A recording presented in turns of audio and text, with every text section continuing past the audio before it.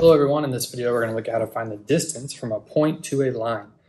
So in order to do this, we need to find the length of the perpendicular segment from the point to the line, right? So the perpendicular segment from the point to the line is going to be the shortest distance from the point to the line. So if you want to figure out how to write the equation of a perpendicular line, look up in the top right hand corner of the video right now and I'll put a video link for you to learn how to do that. So this process that we're going to look at today is a three-step process. The first thing we want to do is find the equation of the line that is perpendicular to the given line, right? So that's like the video that I referenced earlier. You can go and watch that to figure out how to do that. So we're going to start with that today in step one. And then step two, we're going to solve a system of equations to find the point where the two lines intersect. And then step three, we're going to use the distance formula to find the distance between the 2 points. Okay, so here we go. We're going to look at an example, and we're going to follow these 3 steps. Okay, so here's our example. We want to find the distance from the point 6, 4 to the line y equals x plus 4. Okay, so our first step, we want to find the equation of the line that's perpendicular to y equals x plus 4. All right, so when we talk about perpendicular, the slopes need to be opposite reciprocals. So the slope here on y equals x plus 4 is 1. So if the slope here is 1, the opposite of that would be -1. Reciprocal would still be -1. Okay, so now we have y equals -x plus b. And we have our coordinate up here that we can use to plug in for x and y so that we can solve for our y-intercept. So y is 4 and x is 6. We add 6 to both sides and we get b is 10. So now we can put that right there.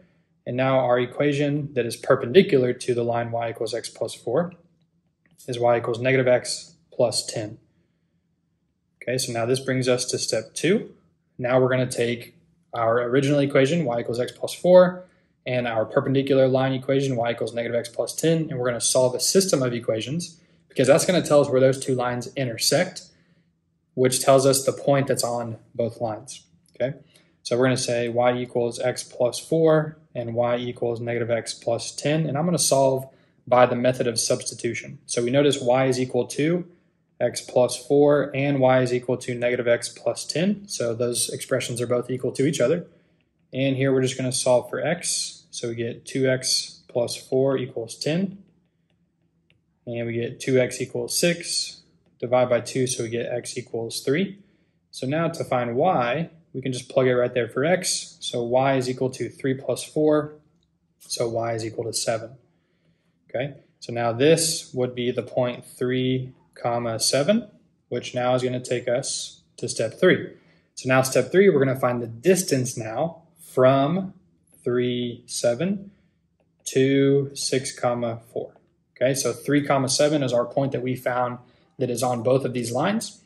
And 6, 4 is the point that we're trying to find the distance from. Okay, so now our distance formula, we say distance is equal to the square root of x sub 2 minus x sub 1 squared plus y sub 2 minus y sub 1 squared.